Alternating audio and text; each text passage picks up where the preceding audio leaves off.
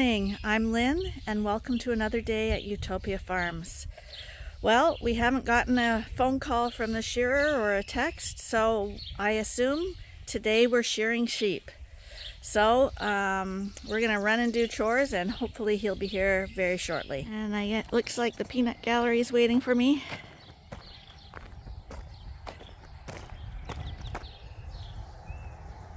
Well, what? What are you saying? Well, get shearing. That's right.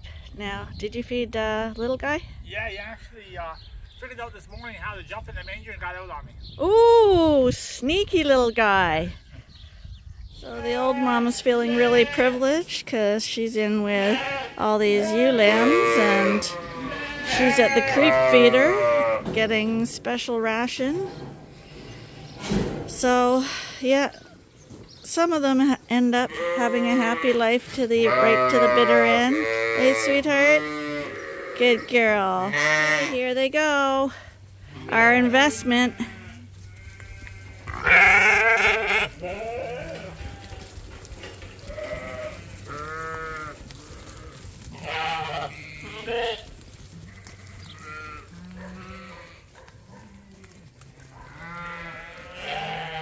Don't rush, guys. You can tell that it's going to be a much warmer day. The sheep move a little slower on days like this. Oh, did you miss the door? Did you miss the door?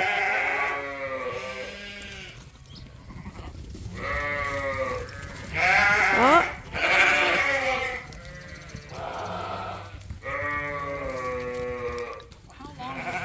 Here comes another one. This is our investment. Oh, what's wrong with you, girl? Don't tell me the pink eye's starting already. What? She doesn't have pink eye. I figured that's just the next one. Well, I don't see too many flies yet, so.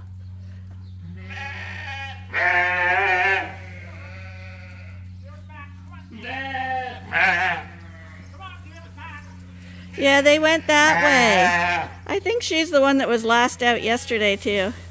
Run! Here's the rest of the investment. These are the rams. Their numbers are getting smaller. And probably there's another 20 or so to go to market. And then that'll be it for the rams. And all these Suffolk ewes we've held back for ourselves. And all the white ones we're trying to sell. Well, we would like to keep 10 of them back. Okay, here's the big rush. Max, stay here.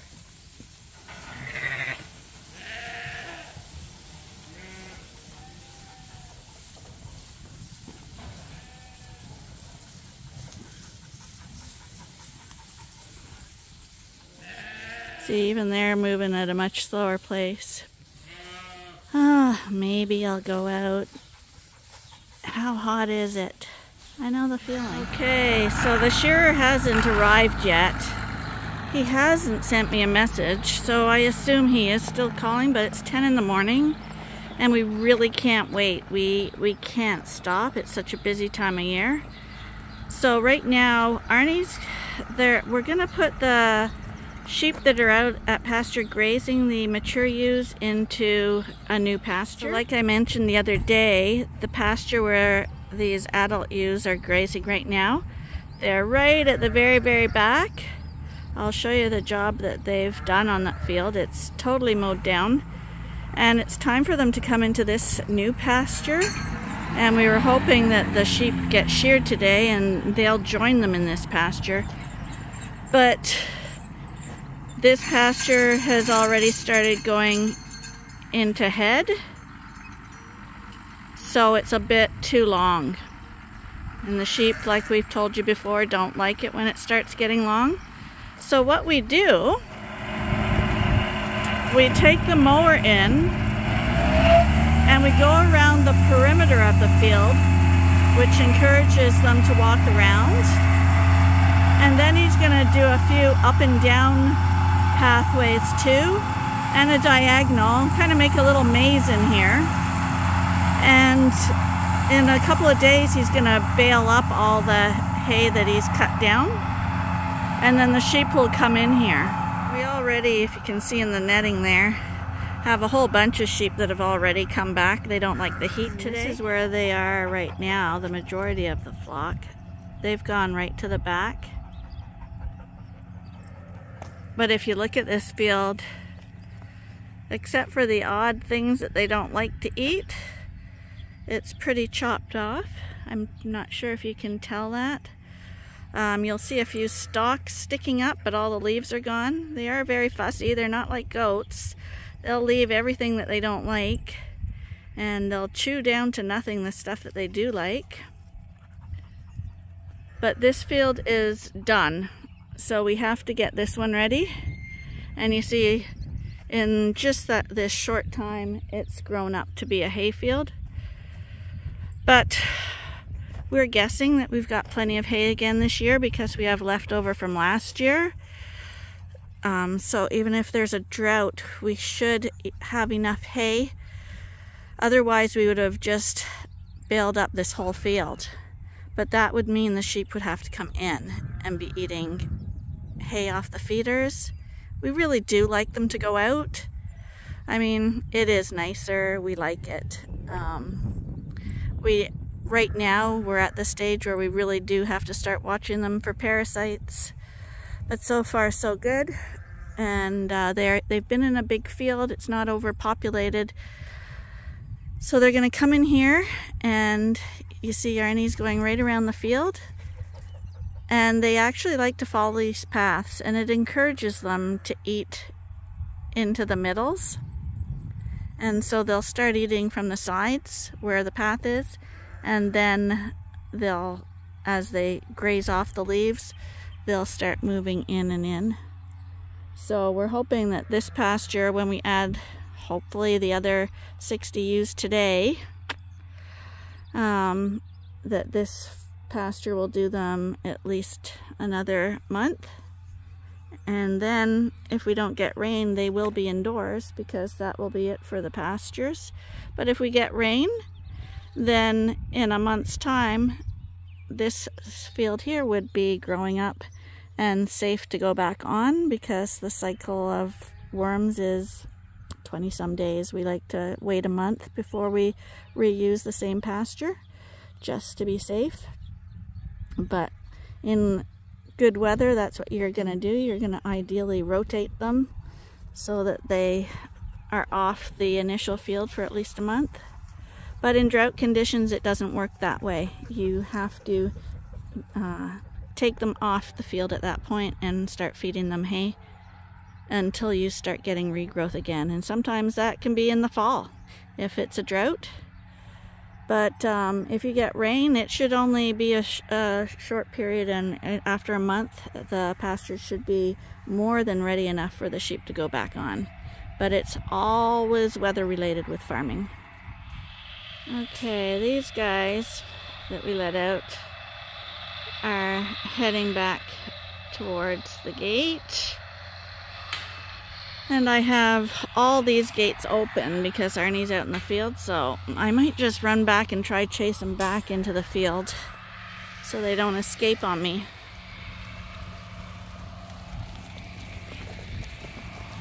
Never mind, I might just lock them up for a second because they're all running in anyway. You guys, what is this? Might be safer to just lock them up until Arnie's finished mowing that down, because I got a lot of gates to watch here. So he's gone and done the perimeter now.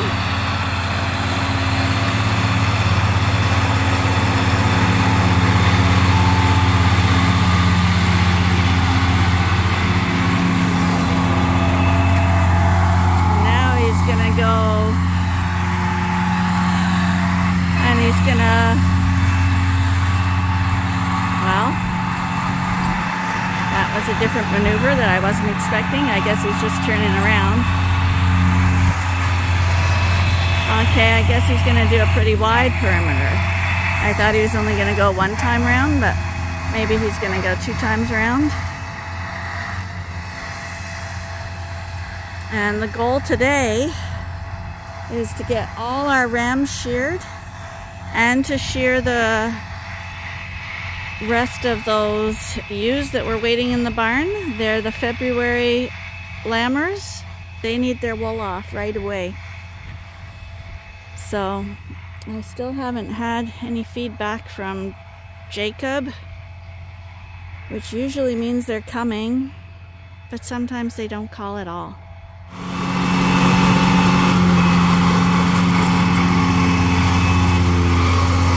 Okay, so he's mowed off the 2 perimeters, and now he's gonna make a big X in the field and do a diagonal. So we'll have basically 4 little paddocks in here that they can munch off of, plus we'll get some hay off here. And by the look of it, it looks like the interior of the pasture is a little lower in height than the edges were, so they might like it quite a bit.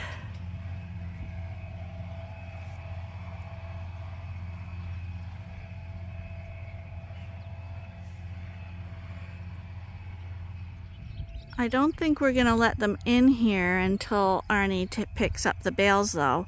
So it won't be today, it might be the day after, just because he doesn't want the sheep pooping and peeing in that freshly cut hay. That kind of defeats the purpose of making your hay. Same with spreading manure on your hay fields.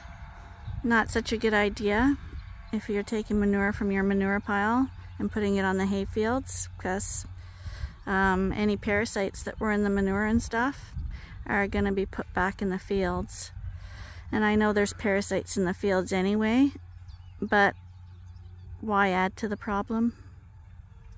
We only put our manure on the crop fields. I guess I should have realized he would do double passes for each one, because when he rakes the hay, his rake, it flips the 2 rows into one, and then he bales the 1 row. So he needs to do 2 passes in order to bale it correctly.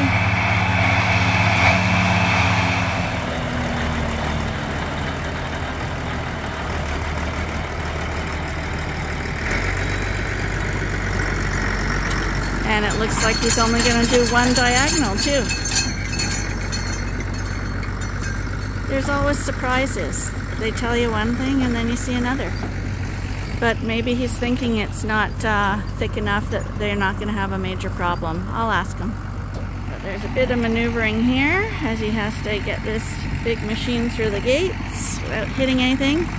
The nice thing about this mower is it does have that big long arm on it, so it makes turning and maneuvering much easier. And he's gonna come out here now.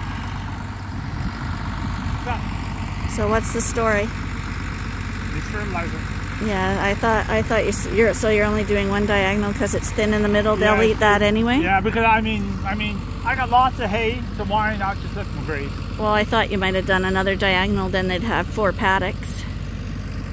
But if you think it's thin enough, you know what I mean? If you did another diagonal, then... Go back in? I was just worried about taking hay away from them.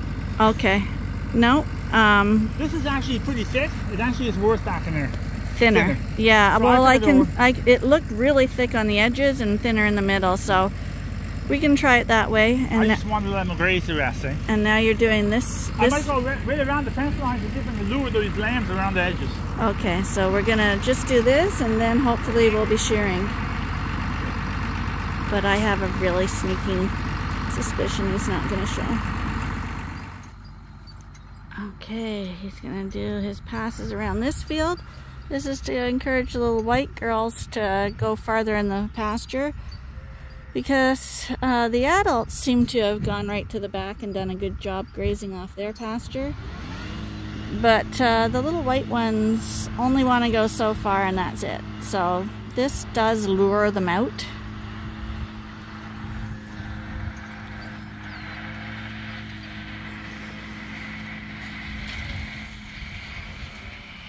Okay, he's coming back for the final diagonal in the front pasture.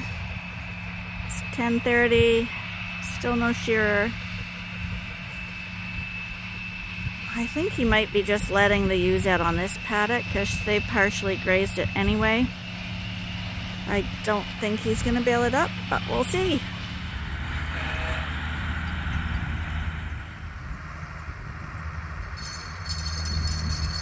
Well, I'm out in the field that we cut down yesterday, and it's turned into a really hot day today with full sunshine.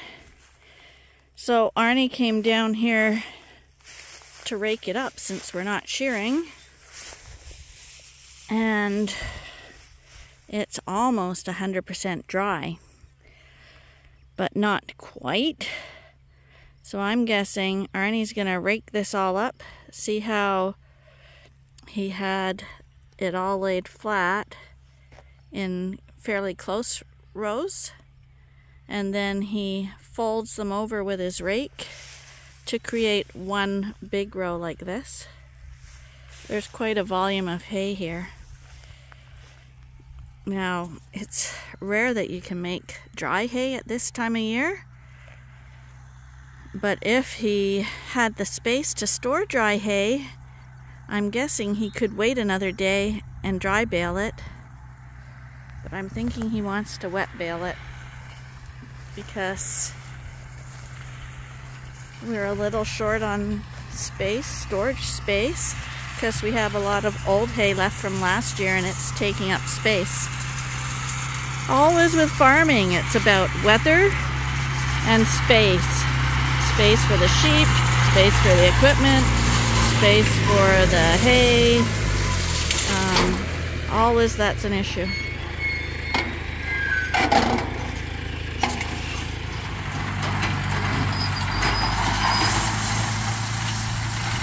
See that rake, it grabs both rows and it pulls them together to form one big row, and that's where the tractor will drive down with the baler.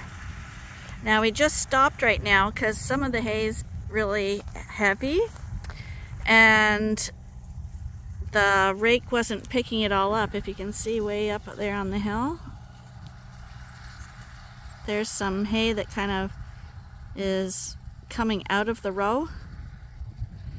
So he had to make some adjustments on the rake to see if he could make it have more pressure on the ground so that it would pull it up more. So he tried to make an adjustment, and now he's testing it out to see if it'll work. Because apparently up on that hill there, that's where the alfalfa is, and where it's thicker, that's where it's not gathering it all up. So he's just come back to this row again to try re-pick it up. We'll see if it works.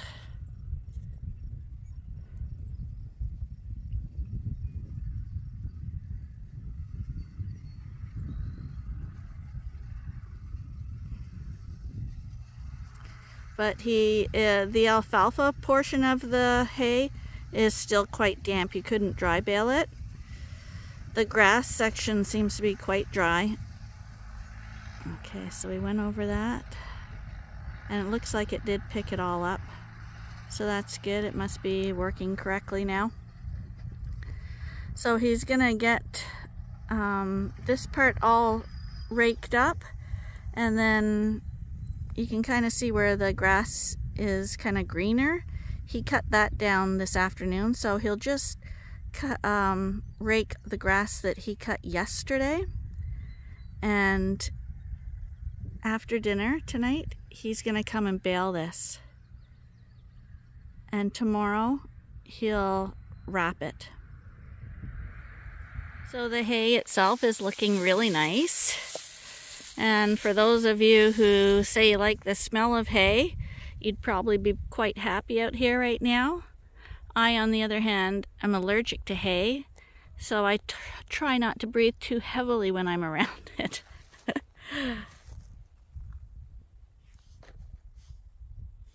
While Arnie was doing this today, I decided to register those 6 sheep that Grace bought the other day when she came over and Picked out 6 registered ewe lambs.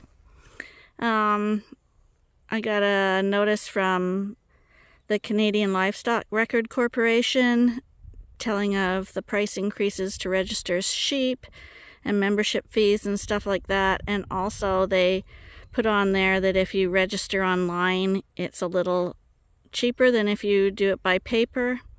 Of course, me being not computer friendly, I've always done the paper method in the past. But today I decided to register the 6 online. That took me about an hour and a half to register 6 sheep. So obviously I don't charge enough for registering sheep because, oh my God, I had to call the company twice to get help because it kept hanging up and not working correctly. Finally, I got it all done though, but shortly I'll be registering all our keepers and stuff, so there's way more than 6 sheep to register. Nothing's easy these days, it seems. I don't know. But for me, paper method is always, well, it always was extremely time consuming too. That is why I do charge more for registering sheep than if people buy them unregistered. It takes me a long time.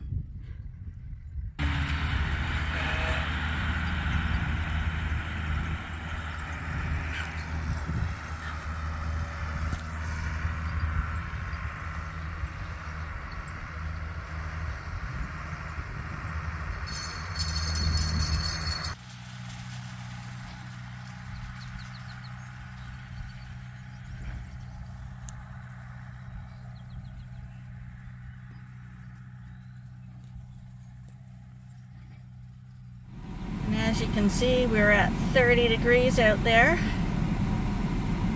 And of course, the air conditioning on my car is broken. So we're doing it the old-fashioned way. Windows open. Car has to go in on Tuesday. I think it's next Tuesday. So while I'm driving home here, I thought I was driving by our field with the holes in, where I said it would make a nice lot. As you can see, the holes are now water-free. I'm sure if you walked in there, you'd sink in it. But if you look really closely, this is our fall barley field. And this is where fall crops have the edge, because you know that in the winter they've got snow, and we had rain too. And in the early spring, that's when you're getting most of your moisture. So it's actually looking quite well, considering we've had no rain recently. You can see that the heads are on it already. And yeah, it looks like a beautiful crop.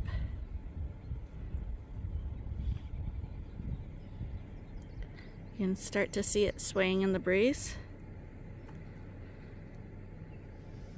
But right now, because it's in head like that, the heads are where the seeds are. And in order to get those big, heavy seeds full of food and bulk, right now they need rain. So it's growing well now and the seeds are forming, but if there's no rain, what will happen is you'll get little tiny seeds. So when you go to combine it, there won't be much volume, and we get paid by the volume. So you'll not get as much money for your grain. And also, if you're feeding it to animals, and we will be feeding it to the sheep, you know, you would rather eat a plump raisin than one that had shriveled to nothing. So it's the same idea with the barley. There's more food value in the big crunchy seeds. So we're still hoping for rain, but there is none in the forecast. I think a lot of people are having the same problem. But at least we have a little visual here to give us some hope with this field, because we can actually see it growing. As long as we don't see it dying, it'll be okay probably. It will start turning color. It'll start turning that golden color when it's getting close to harvest time. So welcome to Ewetopia Farms.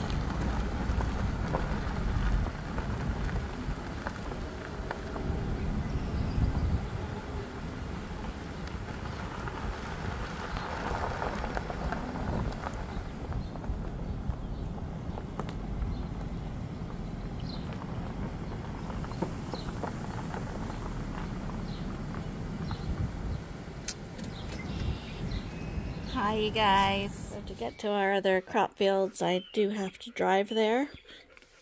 Some are at the back of the home farm, but the others we have to drive to.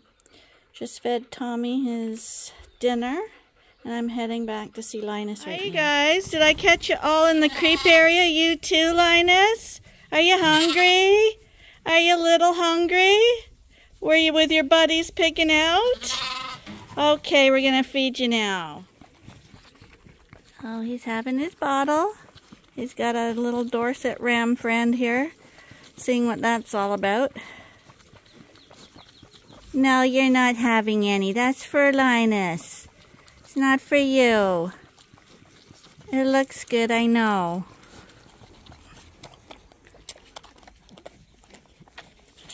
Buddy, you know, it's his bottle. You don't need to be a bully about it. He wanted to eat in his spot.